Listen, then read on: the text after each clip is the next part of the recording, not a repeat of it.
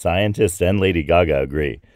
Poker faces are tough to read. In fact, well, scientists say that they're impossible to read because people just aren't very good at understanding what people's intentions are based on just looking at someone's facial expression. On today's episode of Life's Potluck Buffet, we're going to talk a little bit about why we call a poker face, and why and how poker came about, well, as best as we know. And I will draw a card from our deck of 55 Life's Potluck Buffet cards in 3 suits to see what our advice for the day will be. I'm John Paulus. You're listening to Life's Potluck Buffet, only on YouTube. If you've been enjoying Life's Potluck Buffet, please subscribe. And if you've already subscribed, thank you so much. I truly appreciate the support, and thank you for listening. Okay, first, that whole science of poker faces business. Now, scientists at Ohio State University in the United States have studied people's understanding of the intentions of others by just seeing what the face they're making. And people have not been able to do that, actually, at all, because there are many more things that are required than just facial expression to understand what a person is thinking. Now, we all know that from experience, but nonetheless, if you're me, you still try to do it, and it doesn't work. Oh, by the way, there was also the concept, which I hadn't heard of until today. There's the concept of poker talk, and maybe you've heard of it, but this is like the talking equivalent of poker face. And actually, poker face and poker talk were the two key elements to the popularity of poker in, well, the 19th century, when it first began to form into the card game of various variations that we now know as poker.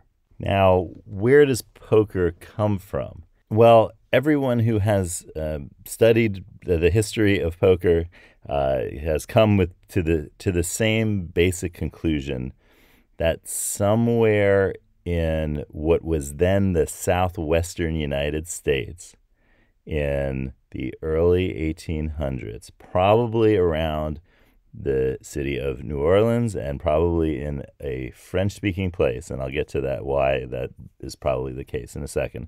And it may have reached its final kind of form in places like, well, on steamboats that went up and down the Mississippi River, where because of the long travel times, the two main occupations that people had were basically reading or playing cards.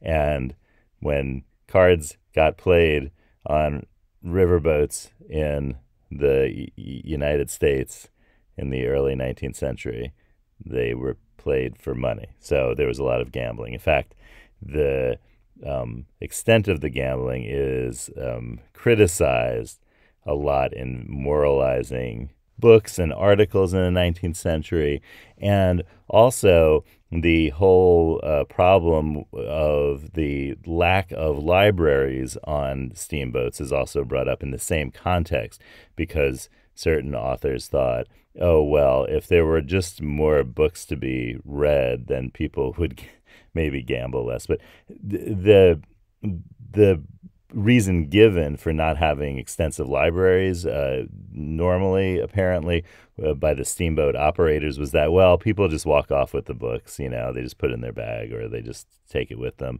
And so we don't want to just like spend money on books just to have them disappear. But in fact, the counter given by some of these moralizing authors is that they know that on riverboats, in the east of the United States at that time, which is still the east of the United States now, they had people provide a deposit so that they would lose their deposit of a couple of dollars if they took the book with them. I don't know if any steamboats ever adopted that particular policy and thus created more of a library on their steamboats. But nonetheless, gambling was still very popular on steamboats, regardless of libraries.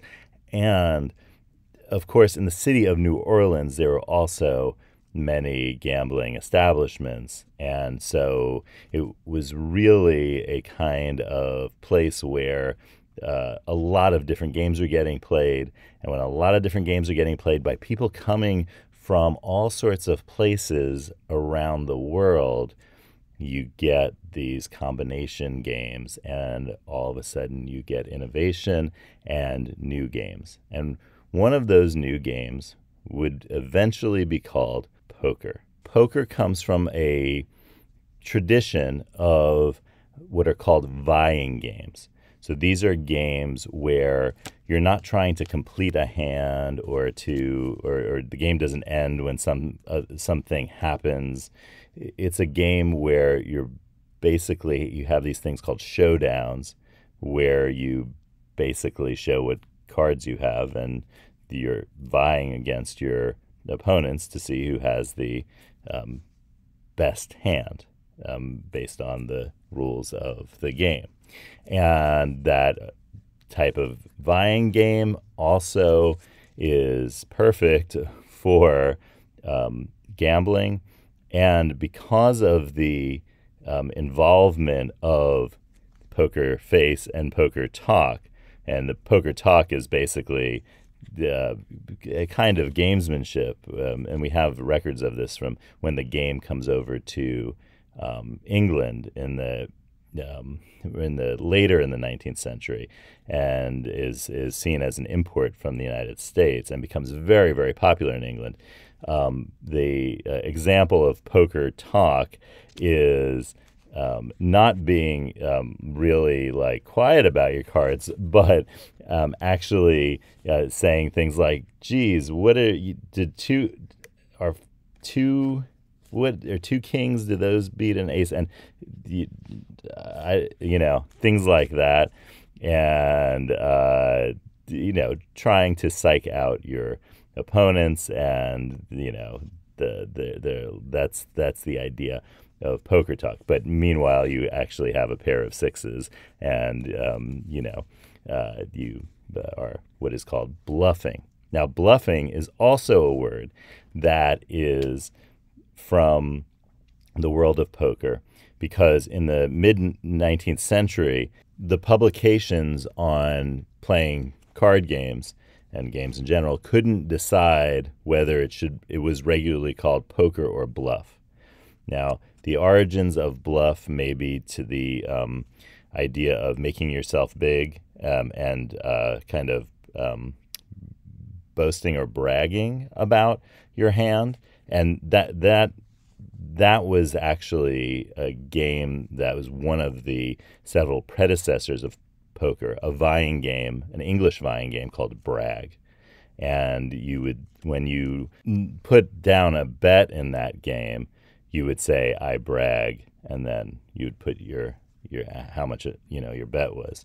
And so the idea of bluff may come from that kind of what was seen as a kind of boasting about how good your hand was in these vying games.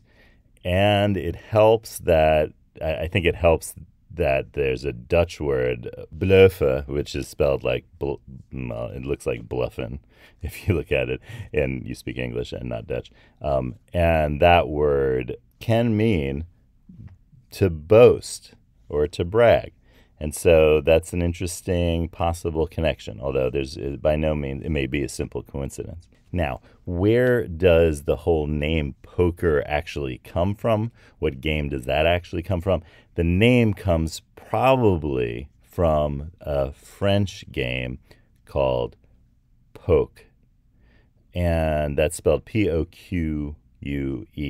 And poke is a French translation of the German game Poch, which and Poch in German is from an old verb pochen, which means to kind of strike a blow or to knock.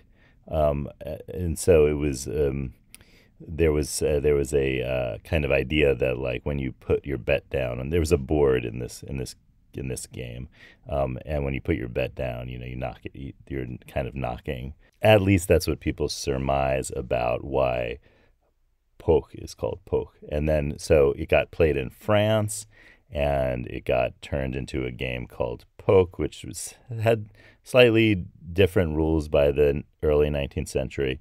And it got played in what was part of France until 1803, and that's the Louisiana Territory, which was in the South, which when it became part of the United States, it became the southwestern part of the United States. Now, obviously, it's not even close to the southwestern part of the United States, but back then, it was the southwestern United States. Now, somewhere in that area, probably, in the early first decades of the 19th century, the game of poke got combined with a game like the brag, the vying game that was brag in England. And there are others that are similar vying games that were thought to be part of the mix here. And there were also games like like Flux, which involved a thing where you had 3 cards of the same suit. And that's where we get our word for flush in poker, when you have cards, 5 cards of the same suit, for example. That was a later addition, as was the thing called the straight, the sequence of cards.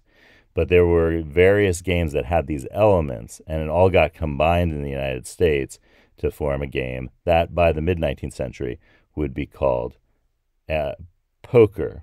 Now, the reason it's called poker with an R instead of just poke is probably because of the dialectical variants of English in Louisiana, for example, in New Orleans especially, where you have dialects of English that don't pronounce an R. And when that happens, R's get added as a kind of hyper correction or an excessive correction by speakers who speak dialects that tend to knock R's off of words. They also then add R's to words that don't have R's. So that's the whole thing where you hear someone say something like idea or diploma. And that probably that's what people think happened with the name poke, because the way it was probably pronounced was something like poke, and then when people hypercorrected, they said poker. And so that's probably how we got to where we are today, saying poker. And interestingly, in places that do cut off R's in English dialects, polka is the way you pronounce it. So it kind of returns to its original pronunciation sometimes in certain dialects of English around the world. But because of poker, we have all of these words that developed in the 19th century, like bluffing.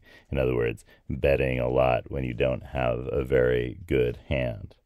And we have words like poker face, not showing your intentions or what hand you have by making a reaction with your face.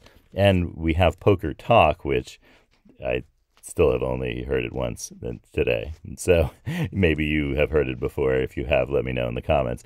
But poker talk being a kind of boastful talking to kind of psych out your opponents about what your hand is, or maybe vice versa. Who knows? Nonetheless, it's part of the game. And in the 19th century, it was seen as part of the key fun of poker was, and still today, is the whole psychological element of it. And also that led to very large betting, because in order to psych out your opponent, there's no better way than to lay a big bet on the table. And that also got criticized a lot in these moralizing books and articles about how poker was a bad thing for society, saying that it favored the person simply with the most amount of money because they could scare away anybody by laying down a really big bet. And that wasn't just seen as not sporting, it was also seen as a sign of an evil character. And so poker came under a lot of scrutiny in the 19th century, even as it became more popular than ever around the world. Okay, so let's draw just one card. We won't draw 5 cards, as eventually the the main form of poker became in the 19th century. We won't draw 5 cards. We will draw 1 card to see what our hand is for today. So yellow lemons, blue dumplings, magenta noodles, cards. Tell us some things.